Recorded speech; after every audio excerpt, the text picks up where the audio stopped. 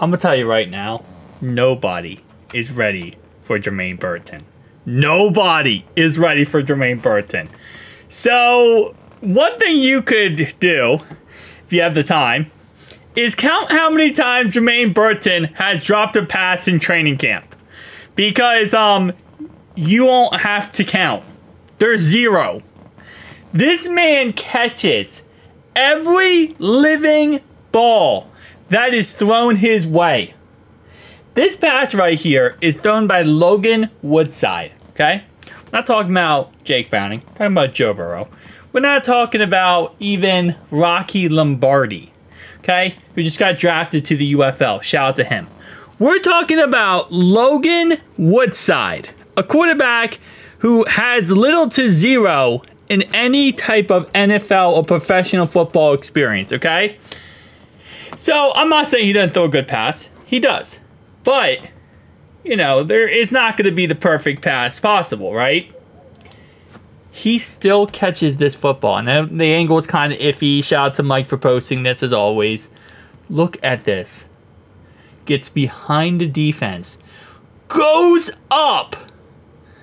I mean, listen, okay? 1 foot off the ground. You might say, that's not a big deal. Come on, man. He's a wide receiver in the NFL. First off, the pass was high, okay? But the pass had to be high. Because it had to be thrown over top of 2 defenders in the back of the end zone. Goes up, gets the feet down. Not only did he catch the ball, because the man catches every freaking thing. Goes up, catches that football, right? 1, 2, and slides to make sure he's in bounds. I mean, bro. He catches everything. Like, I'm starting to think they might want to test him for stickum on his gloves. Because he has caught some insane catches so far throughout training camp.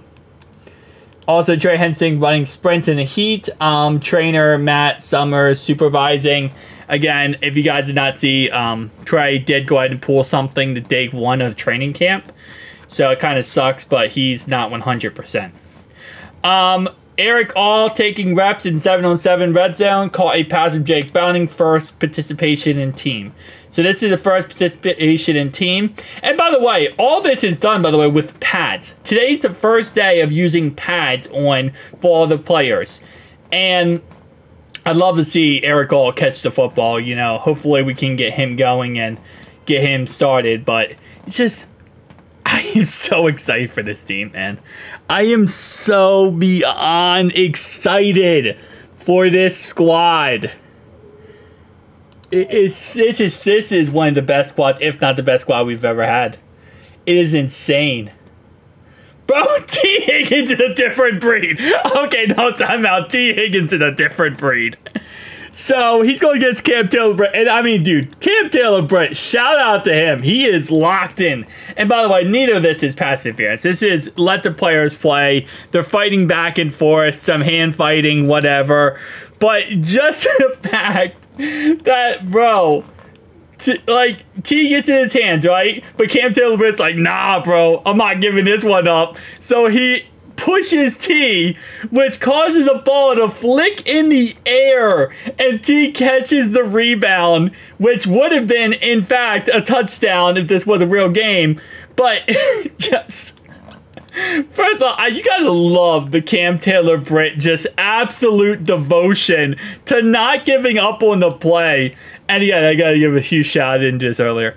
Huge shout out to Mike for posting this always. Jungle War Podcast. I'll leave a link down below in the description. But just got bro, T is insane. It's like, I don't even know who's more insane on this play, T Higgins or Cam Taylor-Britt, because Cam Taylor-Britt refused to give up on that. Mike Gesicki, one-handed grab from Joe Burrow in pre-11 drills. Okay. Let me see. Alright, so this is a weird angle. Ooh! My man went for it. Look, bro. Odell Beckham has nothing on my man Mike Gesicki. I think Mike Gesicki so far... I was gonna say, I don't know who is #1 when it comes to the most like standout players so far in training camp. There's so many good standout players in training camp so far.